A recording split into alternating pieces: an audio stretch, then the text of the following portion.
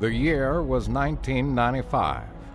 A young audio engineer was working for a company that knew a little about audio. Tim Carroll worked for Dolby Laboratories in New York, and then San Francisco.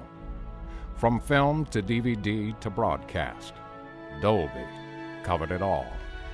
It was in this position he learned that digital audio was not just for major motion pictures anymore.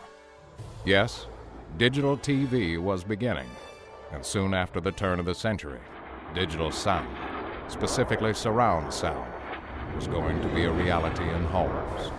But alongside the myriad problems digital audio introduced came an enlightenment.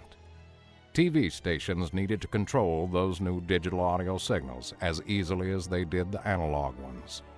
At the time, no one seemed to be worrying that the light at the end of a long tunnel of development was in fact an oncoming freight train. And so, like many other successful technical entrepreneurs before him, Tim started in a garage. It was 2001, and the designing of the Octamax 5.1 audio processor was underway. Stations needed to control loudness from a network and local level, and Octamax was the solution. After Tim and Leif Clayson debuted the Octamax and the analog UpMax UpMixer prototype at a SMPTE show in Pasadena, a company that was switching their stations over to digital took notice and gave Linear Acoustic the chance it needed.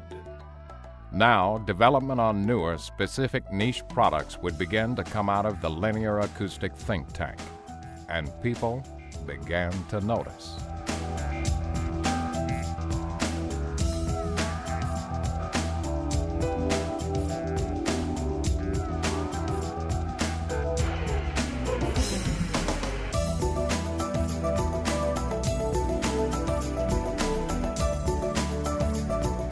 In 2008, the Telos Alliance was formed, which included Telos, Omnia, Axia, and Linear Acoustic. Today, Linear Acoustic has traveled far from the garage where assemblies were hand-soldered for the company's first products. With 16 people based in Lancaster, Pennsylvania, and 7 more scattered around the globe, Linear Acoustic has become an industry leader in the digital television audio world. Their new facility allows the sales teams and product development specialists to meet and discuss current and future products. The engineering and design is done in-house, and contributions to products come from around the globe. Assemblies are manufactured by local vendors under the watchful eye of Linear Acoustic.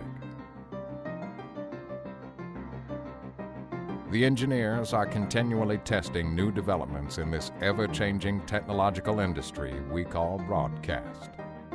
Final assembly is completed in-house by trained technicians, and an extensive testing and burn-in process is completed before each unit is approved for shipment. The unparalleled technical support Linear Acoustic offers is nothing short of amazing. In today's world of email and voicemail support, Linear Acoustic has always provided live phone support 24/7, 365 days a year.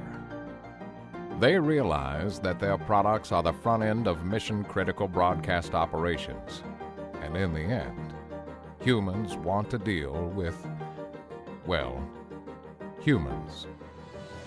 And just like those original units created in the garage, each Linear Acoustic product is carefully designed, manufactured, and tested by skilled engineers and technicians.